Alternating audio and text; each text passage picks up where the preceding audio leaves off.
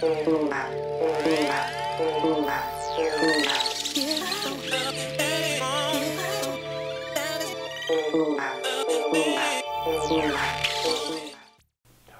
to your Inspirational Astrology Horoscope for Monday, March 3rd, 2014. I'm astrologer David Palmer, the Leo King, here to illuminate the collective consciousness. Well, over the weekend I did my show Spiritual House Sessions, pulling tarot cards, going into the astrology, channeling it all into a house music mix. It's such an awesome show. Check out the video link down below, or you can download the MP3, which that link is below as well. And I also did my March 2014 webinar, going deeper into this month. I called it Opening the Portal. We are definitely in a portal here, and if you want to find out more what this month is all about, especially the big bang coming at the end of the month, check out that link below. And yes, I just got back from the Oscars. I almost didn't come for the horoscope, but I had to set up the studio. I had to get in here because there is such a big shift we are going through.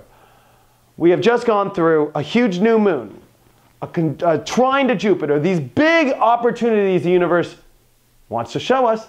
Are we willing to paint our conscious energy now in the right direction? Or are we going to be unconscious about areas that the universe might be trying to open the doors for? That's a big question, I think, in your life now. I think the universe has shown some very powerful new observations in your life. I think that the universe as well has showed you have everything that you need right in front of you right now. It's time to reclay everything and make it that much better. You can now get where your future wants to go. You can now manifest the life that you want. Everything is on your plate. Now, how you put it all together, I think, is up to you. And I say this because to see Mars retrograde, to see Saturn retrograde this weekend really shows me that the universe is like, you don't need to keep building. You don't need to keep pushing things. Why don't you take a step back and see what you've pushed? You've obviously gotten into some spots for a reason. That's why I called last month coming into this month as frozen in time. Where's the universe going to freeze you at? The universe is freezing you because you've reached a position to where you can now manifest a lot of powerful things. Retreat back and see what you have already manifested. This is also interesting with a new moon trine Jupiter. This is a month of a lot of expansion and a lot of growth. And we seeded this month in seeing this different, more powerful observation in our lives. And we start this week on Monday with the moon in Aries. And it's about these new starts, these new beginnings, especially with Pluto going to sextile over to the Sun in Chiron conjunction. This is all about new beginnings. This is all about new beginnings that allow us to heal. Where it's almost like the universe says, okay, we've put you through a lot. Look at all these new directions that you can take. You can start over, start fresh, retreat back, see what you've got, take actions differently, find more balance in your life. More importantly, though, I think that you've been digging deep in your truth. And I think that it's time to reflect back on all this. It's time to make sure we build on this correctly.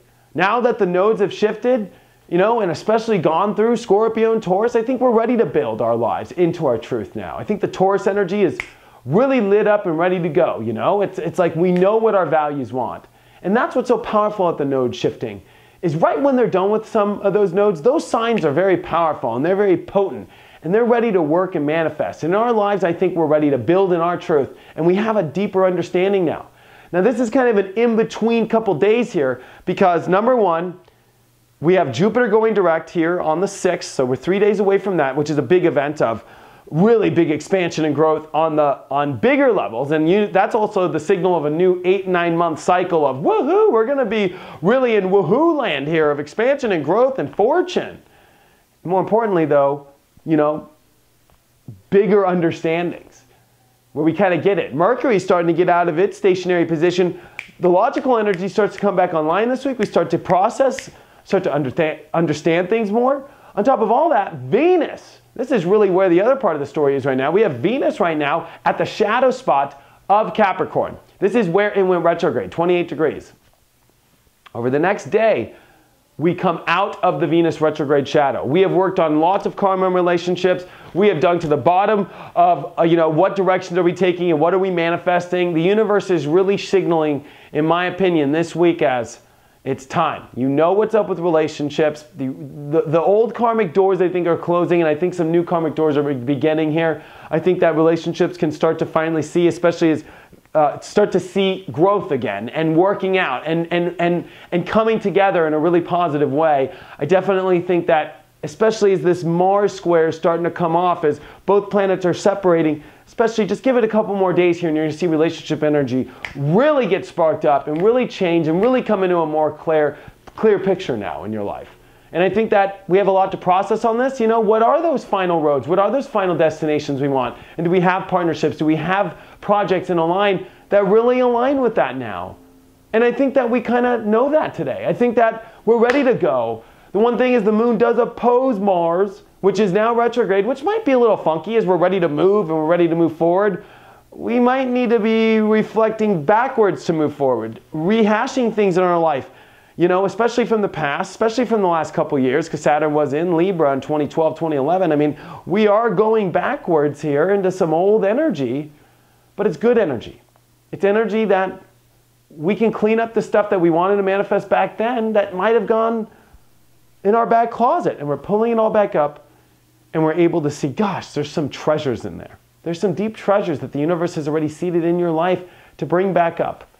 And I think we start to see that this week. But today, it's about new beginnings. It's about healing, though. The Sun in Chiron, you know, don't be one of those people that go, oh my gosh, I have look at all this crap in my life. The universe has been giving you huge opportunities to reboot here and to start afresh and to really, accept that you weren't given a bad hand in your life.